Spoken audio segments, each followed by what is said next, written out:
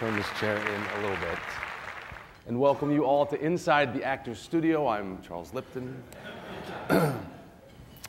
This is really an honor and privilege to be here. I just want to say off the bat, because Tim and I are old friends, so it's really nice to be here with all of you. And excuse my voice, I've been getting over a cold, so it's not like I'm Herbie from the Rudolph movie, I want to be a dentist, so just bear with me. But Tim, it's great to see you. And congratulations to you and Scott, of course, start off. But everybody's very curious because before you became high profile with your business and also with your political donations, you were the founder of Quark. As I understand it, you borrowed $2 grand from your parents plus to start an unspecified amount of money that I had in my checking account because I never balanced my checking account. Because I'm a mathematician, but I hate numbers when they represent dollar figures. And so, yes, 2,000 plus something. Where did you get the number for 2,000? I mean, what did you need that money for in terms of the business model that you had?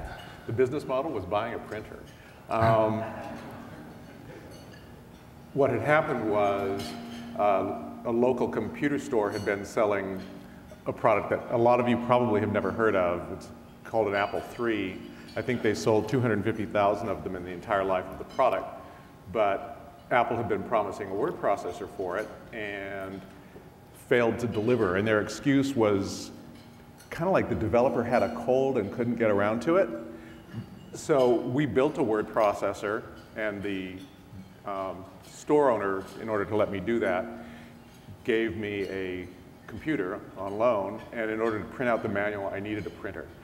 So I wrote the manual, I wrote the product, I sent out all the letters. It was, for a while I did everything. My boyfriend at the time helped and later on came into the business, but the $2,000 bought me a printer.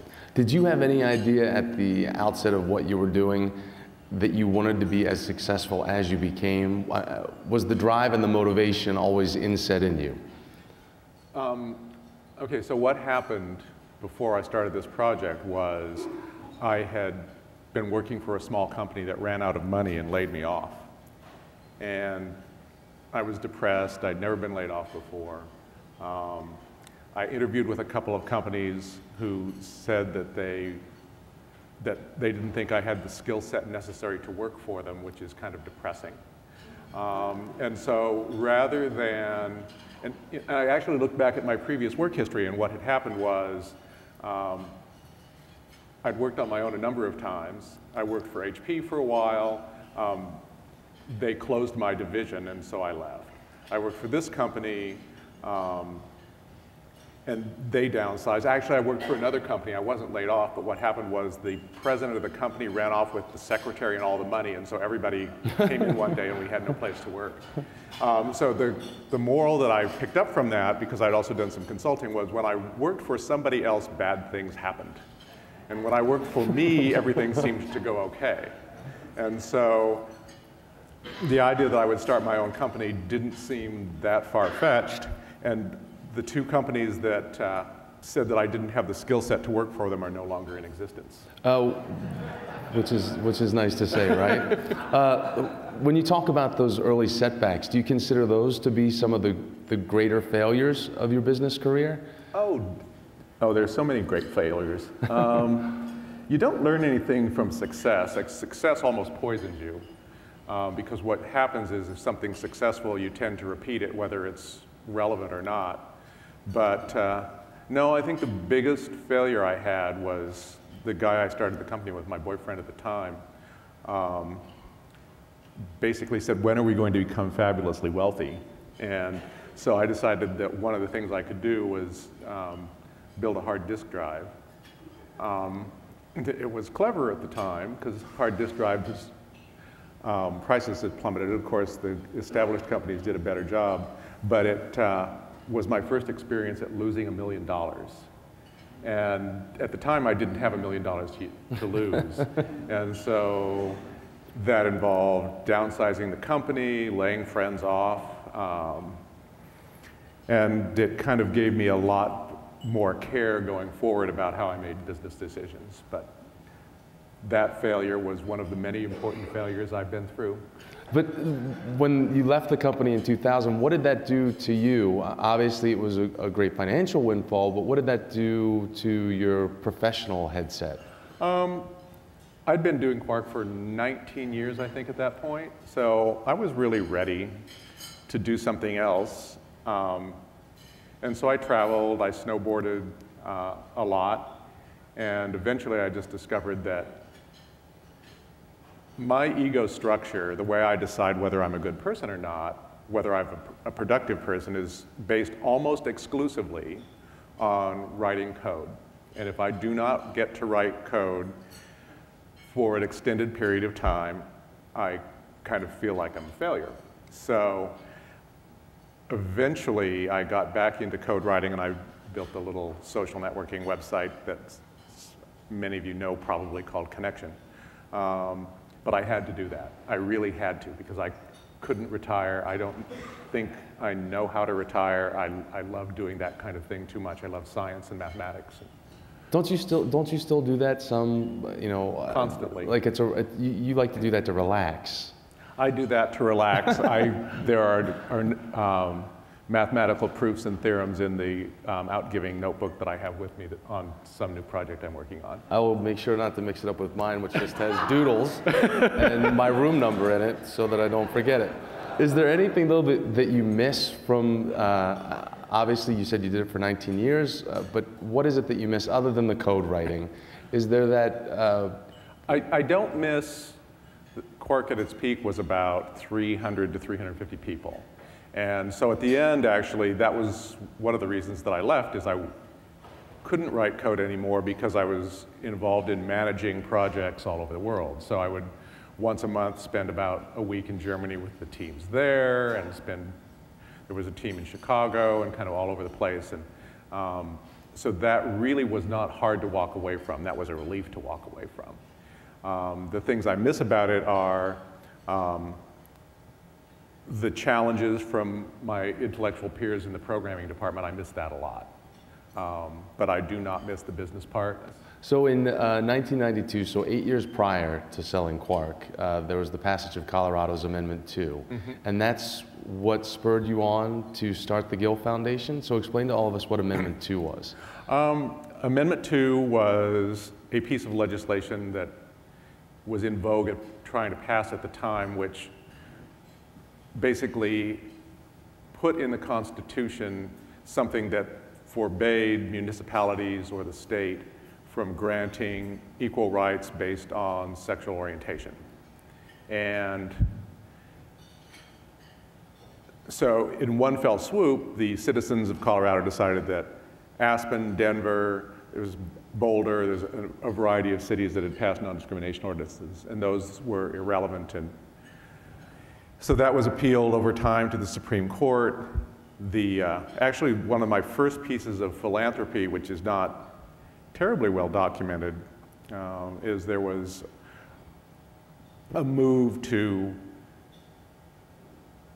get businesses who were coming to Colorado out of Colorado, to have them cancel their conventions or whatever. And one of the things that we did in Colorado as Quark was we had a conference that we held there for all our major customers. So it was people like Time and Newsweek and Business Week and on and on and on. And I had, in kind of a fit of depression, gone into my business partner, Fred, and he said, well, what you have to do is promise to give $1 million away to combat discrimination. And so in front of this group, I mentioned, because some of them had called and said, we don't want to come to Colorado because you're evil and you passed Amendment 2. And I said, no, come here and we'll take a vote amongst our customers about whether we want to hold the conference in Colorado in future years. And so I made a not completely unbiased speech about the fact that if Colorado passed Amendment 2, we really shouldn't be holding our get-togethers there. And I also mentioned just in passing that I was going to give $1 million away to fight discrimination. And of course, silly Tim, who didn't want to be in the press, that was in front of Newsweek and Time and the LA Times. And so all of a sudden, I walk off the stage and someone from, I think the LA Times came up and says, "So can we write about this?" And I went, "Well, I guess so." And so that was kind of my first point at which I appeared in major ways in mainstream media. Before that, it had all been tech publications. Did that make you nervous? No, it actually doesn't. It tends to make everyone around me nervous. So one of the more unorthodox programs of the Gill Foundation is the Gay and Lesbian Fund for Colorado. It has gay and lesbian in the title, however, it doesn't fund maybe what many of us would consider to be typical gay or lesbian groups. So explain the strategy behind that. Well, originally it was I'm trying to remember how we did it originally. It was the Gill Foundation's Gay and Lesbian Fund for Colorado. And what happened was, because the idea was really, at the time, I think there was a report that it was either 40 or 60% of people claimed they didn't know anyone gay in Colorado. And I'm going, well, that's stupid. And we can fix that, and we fix it by building something that's a lot like a corporate giving program, like what Nike does. So Nike isn't funding people on issues related to shoe construction. Nike is funding races, they're funding things that have a much broader recognition in the community. And so the Gay and Lesbian Fund for Colorado was very much a way of saying that gay people are part of your community too, and they're giving in these ways. And so it was another view of gay people besides what the news ran, and the news would come to Gay Pride and they would find whoever had the most outrageous costume, and that was what was on the nightly news, and that was everyone's exposure to gay. So it's worked out fairly well. We require that they have non-discrimination policies. That's going to have to be ratcheted up a notch because we now have non-discrimination statewide in Colorado. But it really is essentially advertising to the straight community for the gay community, saying that we all share the same basic values, we all look at the world in the same way, and we all want the same things for our community. Is that the same principle for OutGiving? What got all of this started? I mean, what are you hoping to achieve by pulling all these smart, beautiful, wonderful people into the same room? Well, no. OutGiving, which was started by me, and it was an idea from me and Tom Riley, which we had over far too many drinks at some convention somewhere. And Tom, for those of you who don't know Tom Riley, he was one of the founders of Digital Queers, now works on the TED conferences. But I had no peers. The number of donors giving at my level in Colorado to gay causes was 0. And so the objective for me, in a purely selfish way, was to build a peer group. And we discovered early on that when we first put this together, I said, well, we can teach donors, by we I meant someone we get, not us, because we were just new in the business too, about the art of philanthropy. And what we discovered when we got a focus group of donors together was that they already knew it all and that there was nothing to learn. And therefore, we couldn't actually teach it, but we could perhaps illustrate some examples of how that's done. And of course, eventually everyone realizes that there's always something to learn. And this conference, in many ways, partially it's a peer group, but I mean, in some ways, this is an extended board of advisors for me. That there are 2 really key things that the Gill Foundation has done that came out of this conference. And the first was walking down the hall, talking to an older donor from San Francisco, who isn't here, by the way. And he said, Tim, as I get older, I get more and more afraid of giving away money because I might need it as I age. And I went, wow, I can't let that happen to me. And so as a result of that, I gave away 60% of my net worth to the Gill Foundation. So the endowment for the Gill Foundation was essentially something that was inspired by a donor at one of these conferences. And then the other one was the political OutGiving conference, where Tim Wu and a very handsome lesbian whose name I do not currently recall. It was me. I thought it might have been, actually. And I was going to ask you this morning whether, this was Mary Ann, whether it was you or not, but Mary Ann and Tim Wu are responsible for the political OutGiving conferences, because they just came up to me at the end of one of the philanthropic ones and said, you need to do this for politics. And I said, And we announced it, I think, right there on the spot, basically, that we were going to. And it's been another successful thing that we've done. And Marianne, he'll never forget that again. I was actually kind of up at night saying, was this Marianne? I texted Tim Wu at what was probably 4 o'clock in the morning for him. But from the philanthropy side, which is more about probably building up, how do you evaluate the good works that you're doing? You know, one of the things you learn about that is that in politics, evaluating success and failure is incredibly easy, because either people get elected or they don't, either laws pass or they don't, and in philanthropy it's much harder. And what constitutes success depends very much on the area you're in, but in some ways, the thing that I like best is risk. And so if someone has a new idea that's never been tried, I'm vastly more interested in that than in funding the same old thing. Even though the failure rate will be non-zero. In politics, just as an example of the principle, it's really easy to pick a slate of candidates that will be on our side and will win. And you can have a 100% win rate. And it's also really easy to pick a slate of candidates that are against us. They're bad, evil people. You can fund them, and they're all going to win, and then your win rate is 0, but you can feel good about having done the right thing. And what makes me feel good is about picking something in the middle where my contribution made the difference between success and failure. And when you do that, you aren't going to have a 100% win rate. If your win rate is too high, you aren't being risky enough. And so you really want to kind of ride that line between success and failure to push as many people who would have failed into success. And in philanthropy, you do the same thing. You try to find people with new ideas, novel approaches, or existing organizations. They don't have to be new organizations that are trying something new, and that actually they have a mechanism to evaluate it. An idea that doesn't have a mechanism to evaluate it is a flawed idea.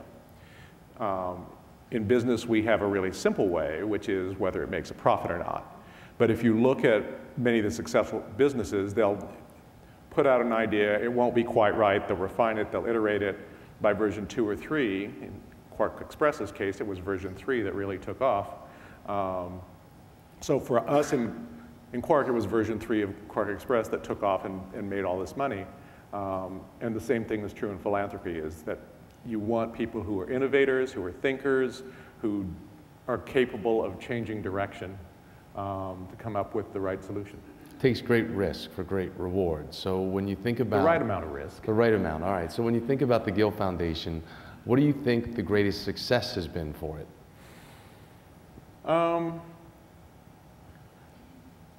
I think in some ways, there's a lot of things that we've done that are very successful. This is one, and it's more than a success just because you all give me great ideas I can steal. It's a success because when people talk together, they figure out how to work together, and they figure out how to work in concert. And a small group of people working together is much more effective than a small group of people, each of whom are working separately. Are there ideas that you've tried out that have failed? Yes, but we try not to remember those. In business, it's funny. In business, I remember the ideas that fail really quite well. In philanthropy, somehow I don't. And I think my memory is very peculiar. I tend not to remember events and people. I tend to remember equations and things that can be derived from first principles. And so the answer would be no, I don't really remember that kind of thing. Giving while living, is that the type of mantra that, from the example that you give from talking to that gentleman who said, you know, I don't know if I want to give away my funds anymore because I might need them. Is that what motivated you to give away 60% of your net worth to the Gill Foundation? That's what motivated me to give away 60% of my net worth, but the question is what time frame, now that it's in the foundation, should it be given away over? And if giving away money is fun, then you can't have that fun after you're dead. And so you might as well contrive to give it away now. And so from my point of view is that the Gill Foundation 100 years from now won't be the premier gay and lesbian foundation. The Gill Foundation will be gone. And you can't predict the time of your death, but you can make a good guess. And so the intention is to spend the Gill Foundation down at a higher rate. It's not the 5% rate that foundations typically spend. We spend at a much higher rate because at some point the assets of the Gill Foundation should be zero. In 2000, there should be incredibly clever people, many of whom I hope are in this room, who will pick up and carry on from where I leave off. In 2005, Gill Action was started. So explain what Gill Action is. Gill Action was kind of the final evolution of a process. When I started with philanthropy, I said politics is icky. I don't want to give to politics. Is that the icky? It's icky. It's icky. It's corrupt. It's of course not as corrupt in America as it is in many, many other countries. But and so there was a slow evolution where I did the kind of obvious things. Oh, this is a good candidate. They're good on our issues. I'll give them money. And they won or lost, but there was really no actual analysis on my part of whether they would win or lose. It was just whether they had the right position. And at some point, I started with a single advisor. I got another advisor when the first advisor went on to another job. And that just kept growing. That portfolio kept growing, and it kept becoming more strategic and more thoughtful. And eventually, Gill Action was born. When it comes to donating, do you think of yourself for other people out there to look at you as the type of mentor or a role model to follow in how they can, get called to action, whether it's politically or privately? People ask me from time to time who my role model is, and I don't have role models, and it's not because people don't do clever things. It's kind of like, okay, Tim's going to use a terrible snowboarding analogy. When people say, what's your favorite ski resort? I don't have a favorite ski resort. I have favorite runs. And when people say, who's your mentor? I don't have mentors, but I know people that have done really clever things. And so I try to take all those clever things and piece them together. And so there's no one person I look up to, but there's a lot of people that have done one or two things that I thought was really clever, or in some cases, they've done something that's really not clever and that I can learn from that too. For you who, you're an introvert, and I know that this is hard for you. I told him as we were walking in, as I was walking in with him and Scott, I was going to try and get him to cry. My Barbara Walters style up here. But for you, is it hard to take a much more, center stage role and have to kind of lead the way for a lot of people that may not have the opportunities that have been afforded you? I used to, and I still sometimes do refer to myself as a pathological introvert, but what happened was when I had Quark, because I thought, well, that's one of the other silly things that the computer programmer thought when he started a multi-million-dollar multinational corporation, was that I would be able to just program and I wouldn't have to actually deal with people, because that's a big, scary thing. And it turns out that I did, and it turns out that fortunately, the guy who ended up being my business partner, after he bought out my boyfriend after my boyfriend and I broke up. Or actually, he bought him out and then my boyfriend and I broke up, but there was only like a 1-week difference.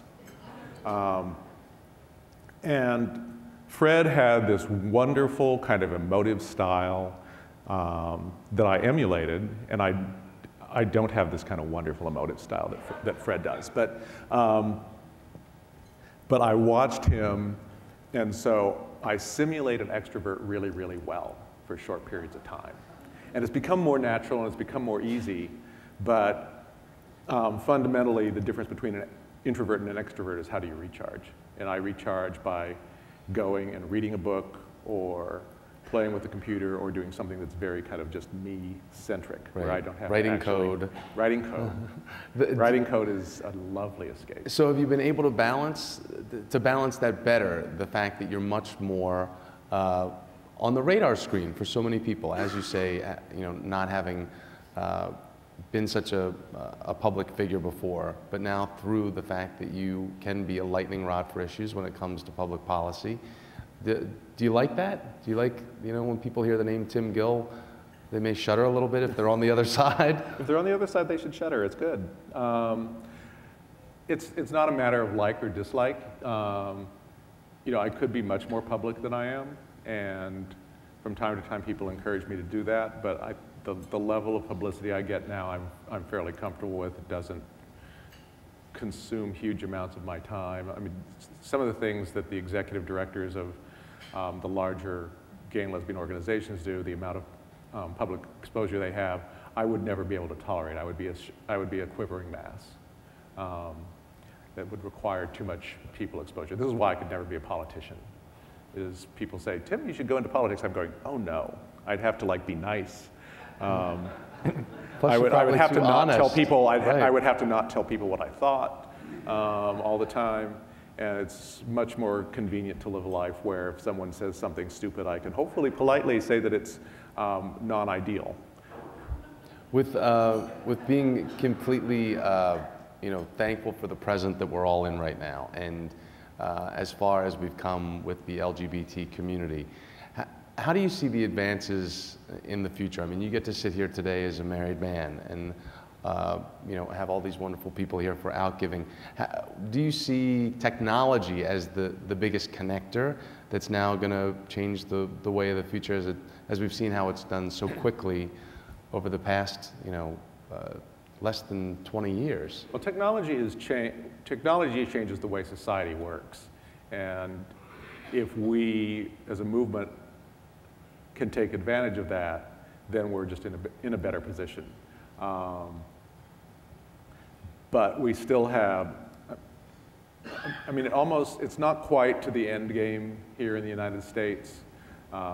It could all be over, not all be over, but be substantially over in 10 years, but it could also stretch out to another 30 or 40.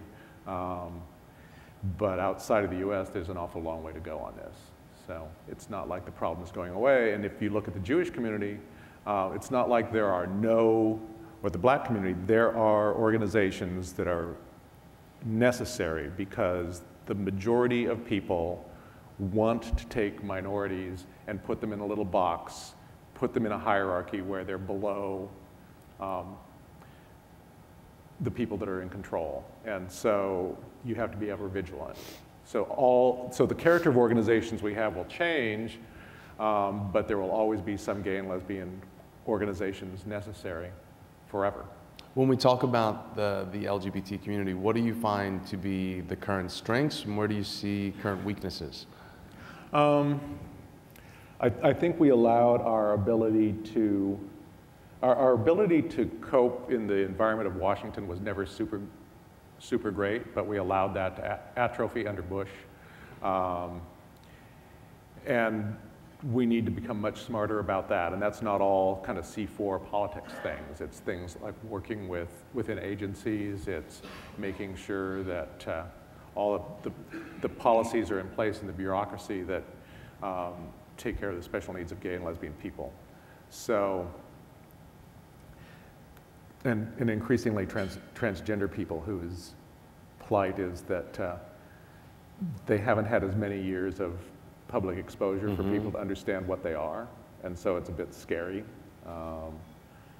But that's okay because, you know, gay people were there once. Transgender people have a higher hurdle to climb at this point, but I'm convinced they will. And I think, unfortunately, sometimes shunned from within. I mean, from within the LGBT community, for not even understanding. Yeah, one of the really early OutGivings, I'm trying to remember where it was. I think it was Ricky was presenting on. Pardon? Connecticut was presenting on that, and you could see even within the donors there that they hadn't kind of thought through the issues as well because they hadn't had the exposure. And so for us to be good allies to the transgender community, we have to make sure that the education is done here first and that we can all go out and be representatives for them because there are more of us than there are of them. When it comes to the current strategies that are taking place right now to educate everyone around the country, what do you think are the strategies that are working, especially when it comes to the phrase, the movable middle? Yeah, that's a really good question. We lost Will and Grace, so, I mean, it's really those kinds of pop culture, bits of pop culture exposure that. Do you think shows like Glee could be helping? Oh, I'm sure Glee is helping. But it's all those kinds of pop cultural exposure that, I mean, you're never going to be able to go out. It's never going to be cost effective to go out to certain places in the US and do any kind of direct education. And so the more that that comes through pop culture, the better off we are. The biggest keys to success that you consider to be intangibles or tangible, excuse me, over the next 5 years? Oh gosh. I told you had to cry by the end of this. So. Because I don't have an answer? Whatever it takes. If I wink, you cry. Remember, that's the code. No, I think donors acting in cooperation is hugely important.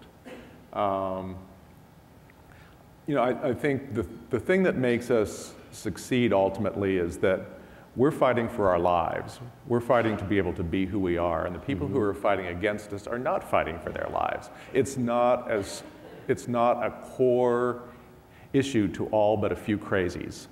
And for us, it's a core issue. And it's about being able to be who we are, being able to enjoy our lives like everybody else. And so I think our commitment is going to be much stronger than their commitment, and that's really what's going to let us win. Is it heavily relied upon straight allies? I think any minority has to make sure that it has allies. Things work better. I mean, in Colorado, we sit at every progressive table. And we're there for them, and they're there for us. And that's one of the things that really lets us win. Is there a point where, when you look back at the work, is there going to be a time where you feel that you've succeeded? There'll be a time, hopefully about the time the foundation runs out of money, that I'll be able to step back and do other things. I have other passions in computer science and mathematics that I would like to pursue, but the job will never be done.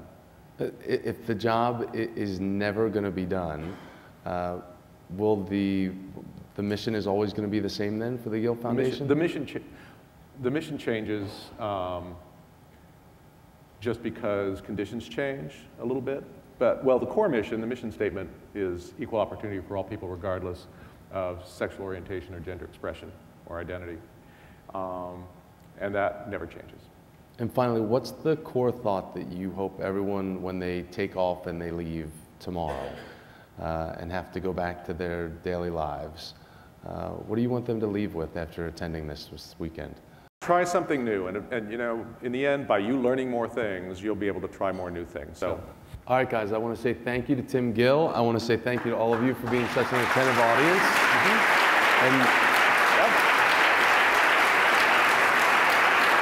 And you didn't cry. No, I didn't cry. No, he didn't cry.